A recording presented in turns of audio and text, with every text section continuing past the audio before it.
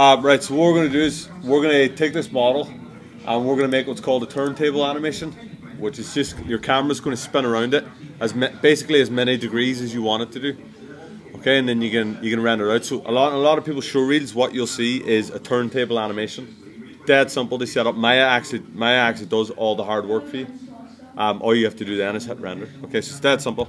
So first thing to do is select your model. So I'm just going to select this one.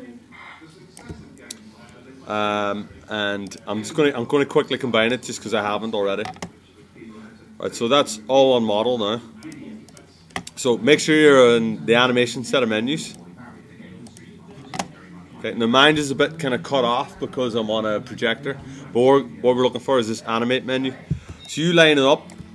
You line up the view that you want. And nice wee thing to do is always check what it's going to look like if you render it. Okay, so I haven't put in any lights or anything yet. So this is just going to default what it's going to look like. So that's alright. So what we'll do in your final turntables, we'll put in some nice lighting and we'll turn on some shadows and stuff like that. So I'll just tweak that a wee bit, so maybe it's around there. Okay. Alright, so all you do is click animate in your menu, and down the bottom here you've got turntable as one of the options. Now always use the options for it. Pop up, so it's going to ask you, right, how many frames do you want it to do? So do you want it to be 240 frames, which would be 10 seconds, 480 would be 20 seconds, and then what direction do you want to go in? So clockwise will be going to my right, anti-clockwise will be going to the left. So all you do is say, right, 240 is fine, just hit turntable. But don't freak out if you try and move and it won't let you. So what's happened here is Maya's made you another camera called Turntable Camera 1. It's a bit hard to see, but basically it's made another camera for you, so you don't have to worry if you've got other animation going on in the scene. It doesn't matter. So if I hit play now, that's it. Okay, so looks, the thing is, it instantly looks impressive and it takes like 5-10 seconds to do. Alright, so dead simple. Maya does all the hard work for you, so you can actually put that on. It's nice if you can have that on there because you can put it on a loop and stuff. So when we do open evenings, we normally turntable a couple of the best models from our students, go to a school, and we put this on the MacBook, and it's instantly kind of impressive looking. So that's it. That's your camera setup. Okay, so if you want to change back to your normal camera, panels, perspective, you notice now that's another camera that's been added to the scene. So what we need to do now, and I don't know if you guys have done this before, is we're going to set up our render settings. So little clapper board with the two little dots beside it. So if we click on that, it brings you up a big list of options.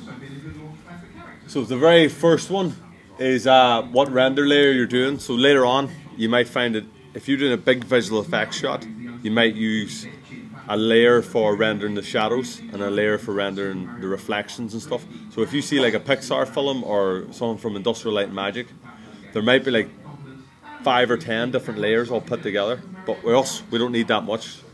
They do it to basically save render time and stuff. We're going to leave it on master layer. The render using is what Maya's going to try and render it with. So I'm going to leave it on software for the time being.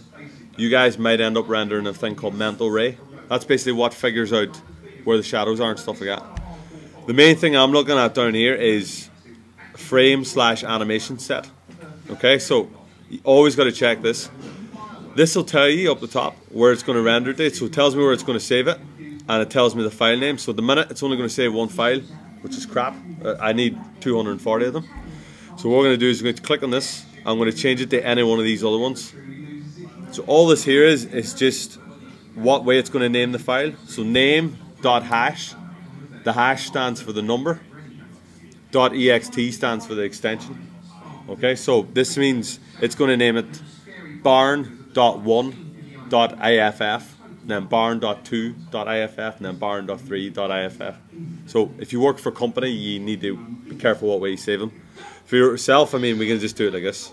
Okay, so it gives me an example now. It's saying, right, I'm rendering from barn 1 the whole way to barn 10. Okay, so what I'm going to do is I'm going to change this, and just for handiness sake, because it's one that we all know, we'll save it as a JPEG. So start frame is 1, end frame needs to be 240. Oh, sometimes it's a bit, for some reason this is a bit dodgy. If you change it and then you go back and you change it. Alright, so 240. Now, this is where everyone messes up. Okay, so I still do this where I hit render and I go away for like 2 hours and come back and it's rendered like a camera that's not moving, or it's literally rendered a camera looking at a blank wall for like 240 frames, and everyone does it. So don't feel like crap if you mess it up and it goes wrong. Basically what it's saying is saying, right, which one of these cameras do you want to use? Okay, so I'm going to bin the top one because my perspective camera is just sitting still. It's not going to do anything. That's the one that I model with. So I'm going to give that a road. So I'm going to render using Turntable camera 1, which is spot on. That's exactly what I want.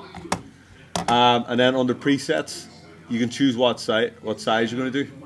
So when you guys make a showreel, you're probably going to be using a nice big file format, so like maybe 720 or 1080.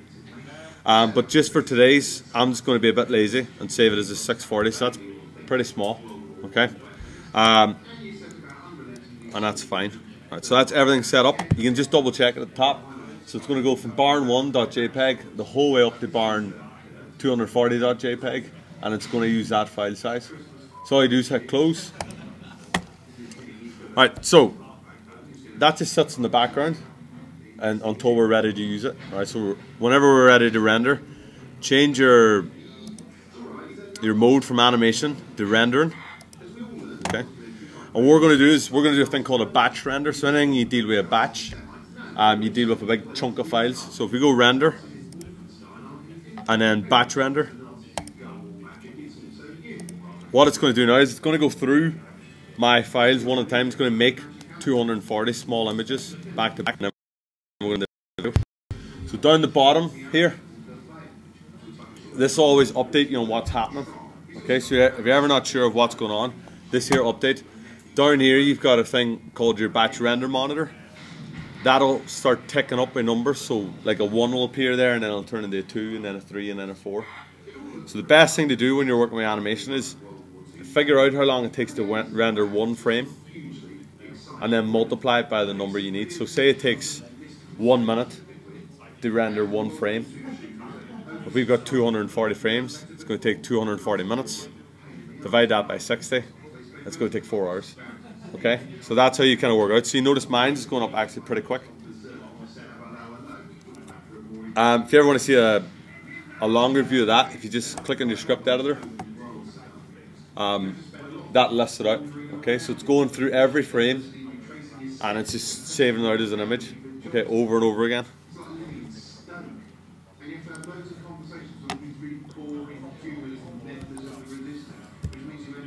Right, so that's your batch render's finished. So all we're going to do now is we're going to grab those files and turn them into a final video. So the handiest way to do is if you click render, you've got an option then called show batch render. Okay, so click on that. So it opens up this kind of program that runs inside Maya called fcheck. Okay, so you see it like bouncing on my taskbar at the bottom. It's like 2 little film reels put together. So by default, what fcheck will do is it'll try and open up one of the files that was just rendered. Okay, so it opens up like the last frame. So what we want to do is we want to tell fcheck to open up all 240. Okay, so all you do is click file. I'm going to go to open sequence. So sequence means if we click on number 1, it'll keep going until it finds the last number. So by default, mine's are in this awkward folder, so it's Maya projects, default, and then images. So yours might be 3D modeling, images. Okay, so that might be the name of your project folder. So all I do is click on the first one and just hit open. And this can get a wee bit slow sometimes because it's got to open up 240 files and it's got to put them in the right order. So if you just wait, it should load up.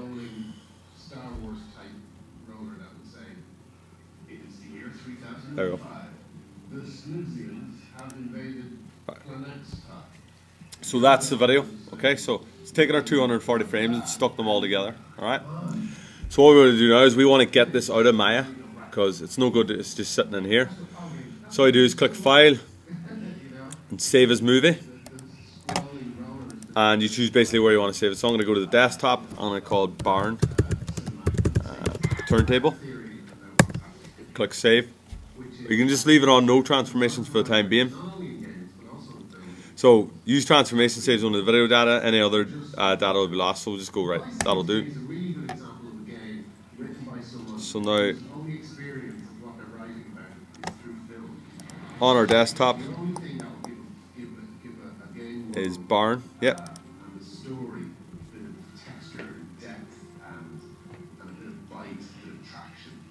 No, oh, it's still saving it out. Should be ready now. I appear to have crashed it. There we go, right, so it's ready now. Right, and that's ready then. You can stick it up on a YouTube channel, you can put it in a showreel, whatever you need to do. Alright, so it works the same for any animation. You always set up your render settings, and then you set it to batch export, and then you bring it together. Okay, so if you got any models that you want to put in showreel, we'll get started.